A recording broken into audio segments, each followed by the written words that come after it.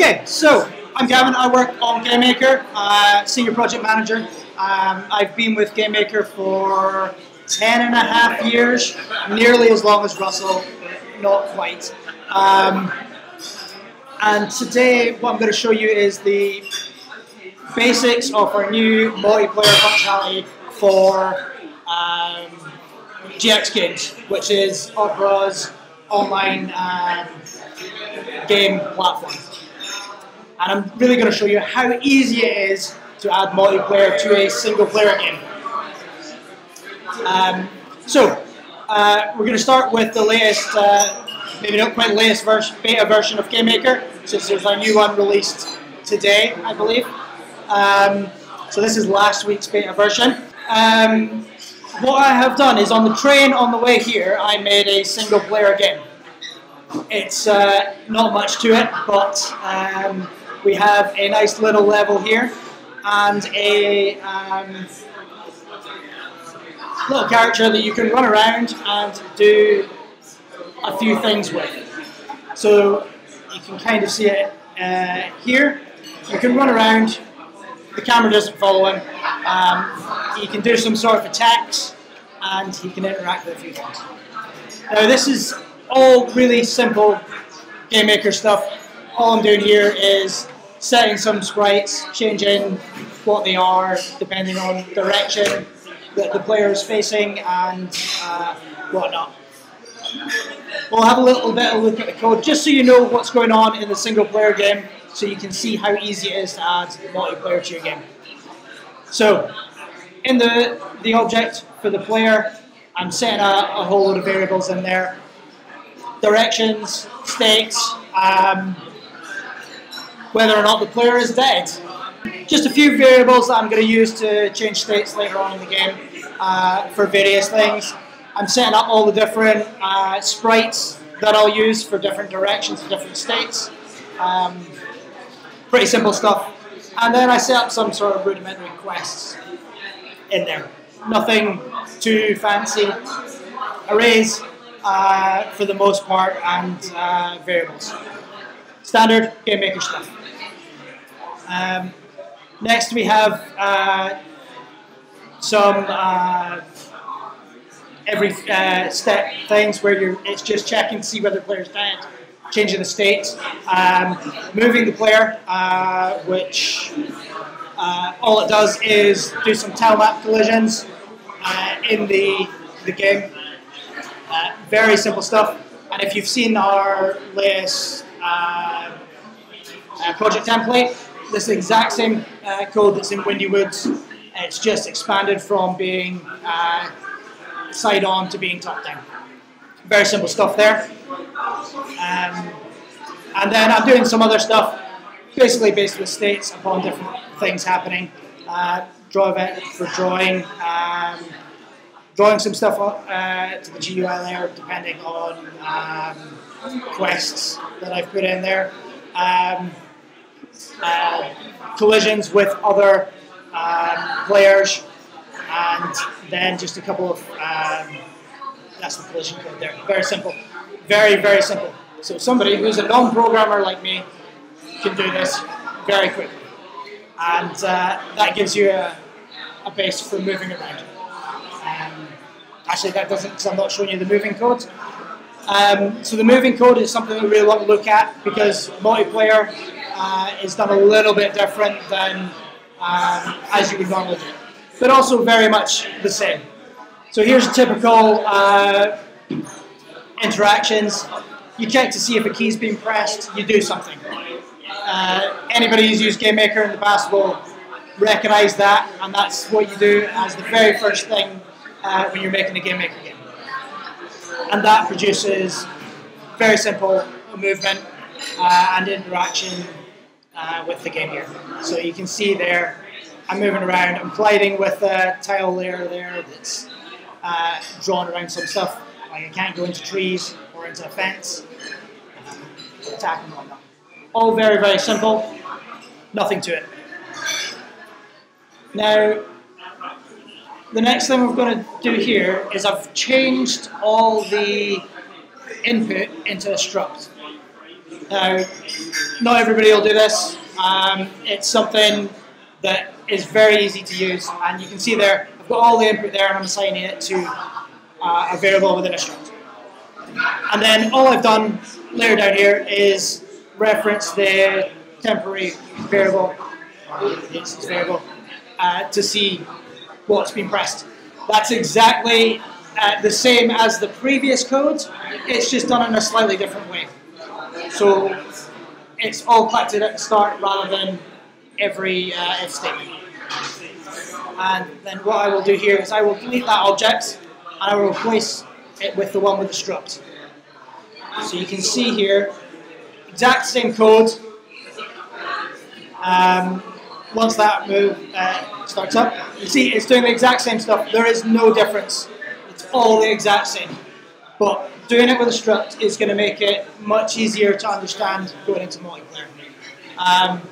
Multiplayer is very simple, and you'll see that in just 1 second. So, moving to multiplayer, rather than create that struct for the player every frame, I just use a very simple command, rollback get input. That's all I need to do for the player, and then in a game object, I define what that input is.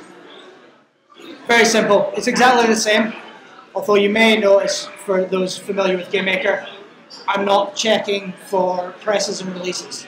All this is handled automatically. You just have to put in what the standard key check would be here. A couple of other things that I'm doing here. I'm defining what a player object is. Now this is the exact same object as the previous ones, but it doesn't have that struct or key checks in there. It's just checking for the input that I've defined here. I'm then setting up a couple of other variables that I'm going to use in the game, and this brings it to an actual multiplayer game. I'm setting a number of players that are available. You'll see later on what Assassin is, and you might recognize the game that's been made from other popular games out there.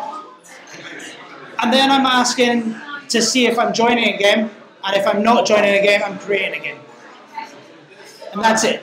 That's all I need to do for a multiplayer game. There is some witchcraft that goes on in the background where we handle everything for you. But if I come in here and I delete our player object and I replace it with the game object, it can go anywhere, it doesn't matter, as normal. And now I run this for Opera GX. And what that's going to do is the game object now creates the players, and it'll create multiple players. You can see there, it's launched, and it's connected to the server, and it's waiting for players to join. What I'm going to do now is I have some other tabs open because I prepared some of this earlier, if I can find it there. Okay, so let's just get some fresh tabs here. From this game that I launched already, we have some commands at the bottom when you're in Opera GX. The one I'm going to use here is copy share URL. This lets me test locally the game. And what I'm going to do is I'm just going to paste that into the browser. And you can see there, a second player is connected, a third, and then a fourth.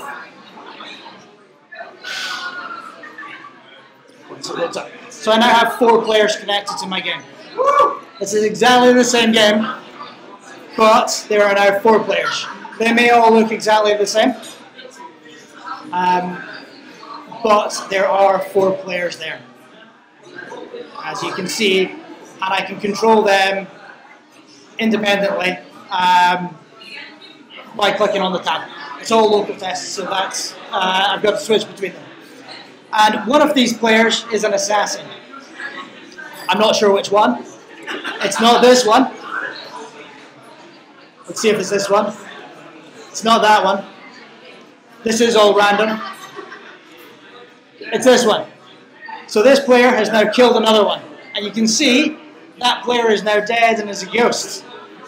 And they can walk around and do whatever they want. Nobody knows what's happened to them. But other players here can see that dead player where they were killed and can report them, in theory. Let's see if this works. And you can see my train art from the way down is very intensive. But that's the basics of a multiplayer game. Now that's all local, and you might go, oh, is that really working? Well, what I can do right now, assuming this will work, and this is the scary part, I'm going to try and publish this online so you can all go and play it right now. This may or may not work. So I have to sign into OperaGX. Hopefully this does it by itself. I already have an account, obviously. Now that's going. I don't know what the Wi-Fi in here is like. It may take a minute to upload the game. And that's it uploaded. I can now go to the GX Games website, the dev center for that. Assuming it all loads. I've creatively named this. But I can go in here and I can make this private. So that's one bit there that I forgot, is that you have to tell the GX Games that it is a multiplayer game. Now if I launch it, it will run as a multiplayer. It was working on the train, so it should work here. There we go, there we go. It now knows it's a multiplayer game. So if you've ever tried to make a multiplayer game on a train via 3G, don't. It's not good, especially when the train shakes constantly. Okay, so here we go. I've now started a multiplayer game. The code that was at the bottom before is now here. You can see that that is an actual web address. And if I open a whole load of tabs,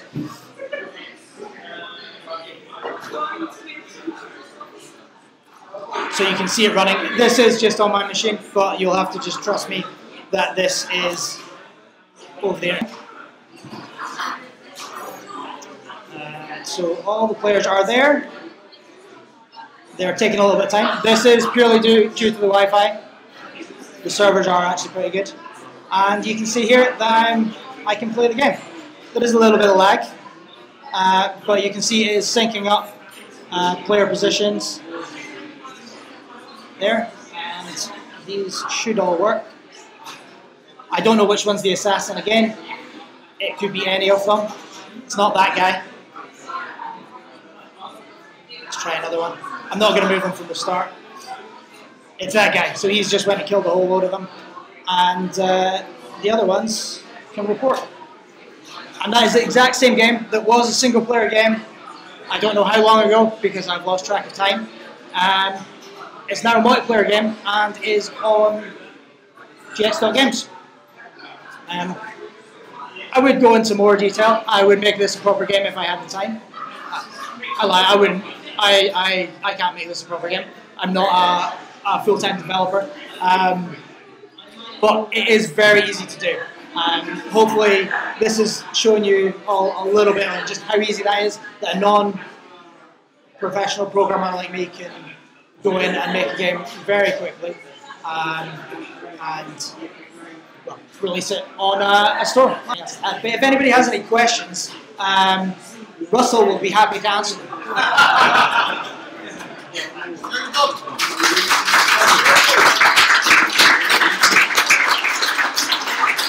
That's my dog. He's not a cat, but he thinks he's one.